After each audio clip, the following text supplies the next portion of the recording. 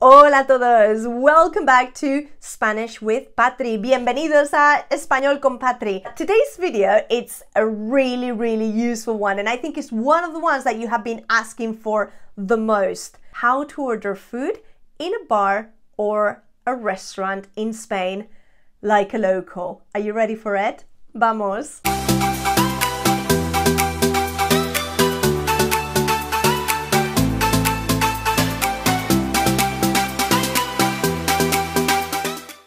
First things first, let's ask for a table. Let's get a table. In Spain, notice that it's not as common to book in advance as it is in the UK, for example. We are all about improvising, and we go out very often for tapas and meet up with friends at the end of a work day. So most of the time we actually don't have a table booked. So you would show up at a place and say, "Hola, buenas, una mesa para dos, por favor." Hi. A table for two, please. Una mesa, a table, para dos, for two. Por favor, please.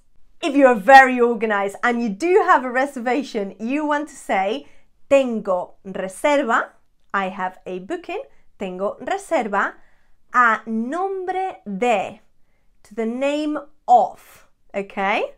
So that's you giving your name. Tengo reserva a nombre de Patricia Ruiz. I have a booking to the name of Patricia Ruiz. I have a booking, the name is Patricia Ruiz. Sometimes the places are so packed that you can't get a table, unfortunately, and they might offer you, ¿Quieres en barra? Do you want at the bar? En barra? And you might be okay with that. It's absolutely fine to eat in the barra. I quite like it, actually. It's a very Spanish tradition. So you might want to say, sí, en barra.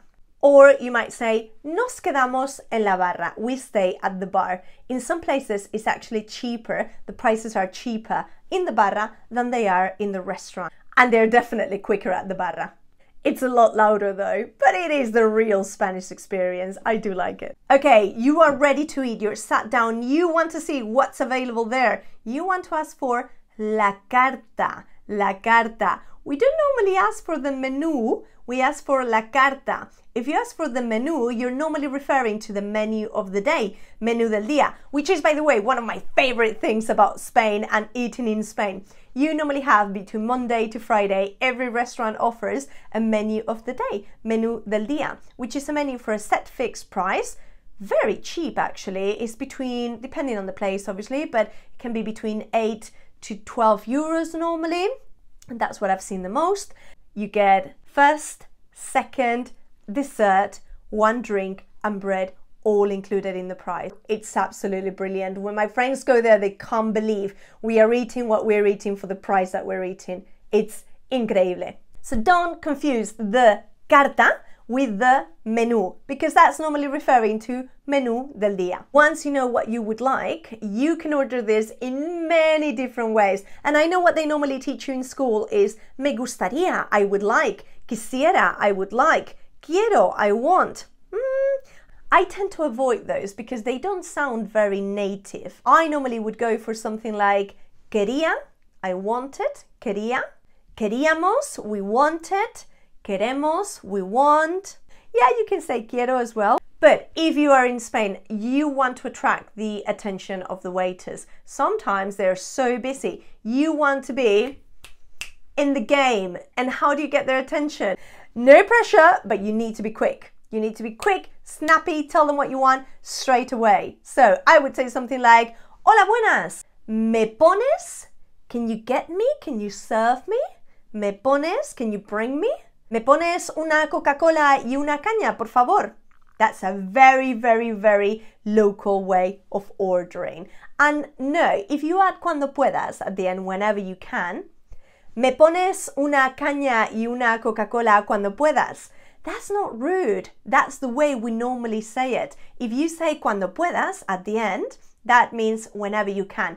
It's kind of an equivalent of please. We don't say please all the time, and we don't use the conditional as much as you do in English. I would like. In South America, I know they're a lot more formal.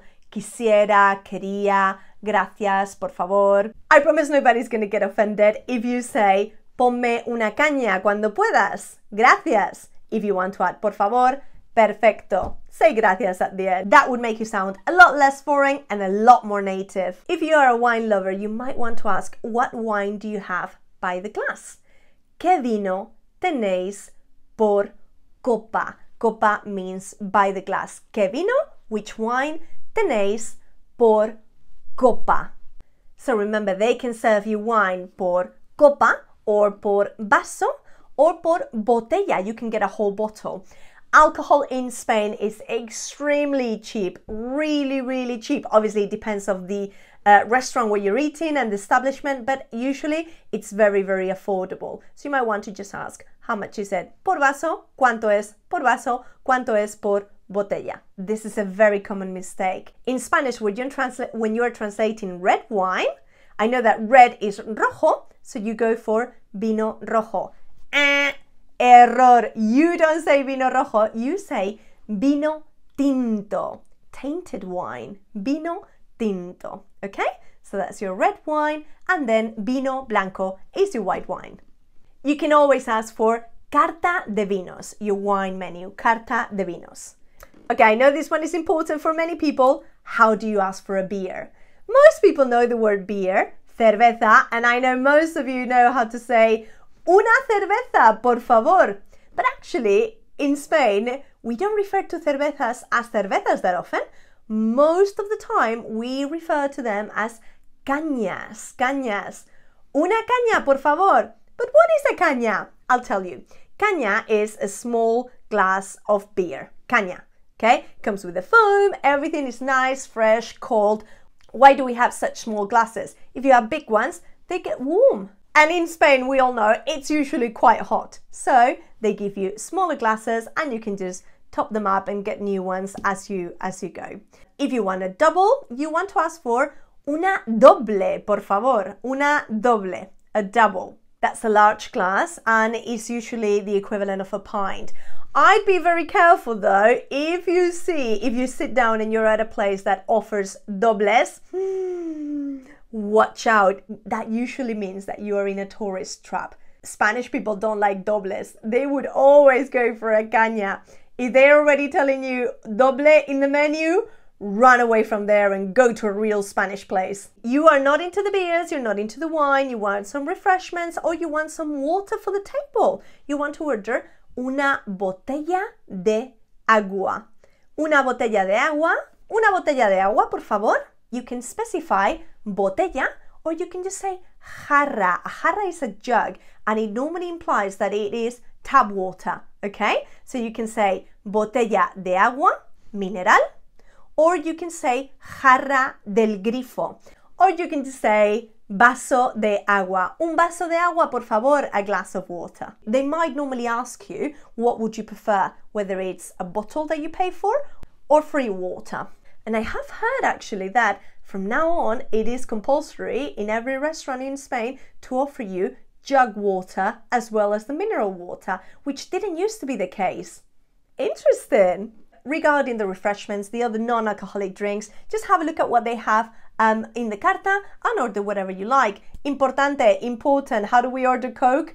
Coca-Cola. Una Coca-Cola. We don't say una coca. We don't say anything else. I have heard my friends before saying una Coke, por favor. Coca-Cola. If Coca-Cola wants to sponsor me, feel free. Okay, now we're getting on to my favorite bit. La comida, the food, the tapas. If you're in a tapas bar, you're going to see that in the menu, in the carta, they have ración and media ración, a whole portion and half the portion. So imagine that you're ordering a ración de jamón. Do you want a full plate of it or do you want a bit of a smaller portion? How do you order this? Hola, buenas. Una ración de jamón y media ración de croquetas, por favor. Simple. Do you know what I've just ordered? I've just ordered a portion of ham and half a portion of croquetas. And I know you panic with this question when they ask you, ¿algo más? Anything else? You could just say, sí, quería algo más. Yes, I wanted something else. Or you could just say, otra de, especially if you're in a bar, you might want to shout to the top of your lungs, otra de jamón, another one of ham. Otra de calamares, another one of calamari. That's the easy way, and you will see that they repeat it after you. Otra de tal, marchando. Okay, that's bars in Spain for you. Otra de tortilla, por favor. Otra de croquetas, por favor. Another one of. Another one of this, another one of that. And dessert, if you've got a sweet tooth. ¿Qué postre tenéis? Normally, especially if you're having a menu of the day, menú del día, they would write down the first, they would write down the second dish, they would write down the drinks, but they don't normally write down the desserts. I don't know if this is because desserts are not actually that popular in Spain. They're popular, but they're not a big thing. Most people just go for a piece of fruit or something like that. Flan, natillas, those are the common desserts. If you want to ask for the desserts, you can say, ¿Qué postres tenéis? The postres are not normally on the carta. They're normally on the waiter's head. So you want to pick his head or her head and ask them, what do you have for dessert? ¿Qué tenéis de postre? And this is normally because a lot of our desserts are based in seasonal fruits. So depending on the season that you're in, you would have different desserts. There's no really point in writing them, I guess.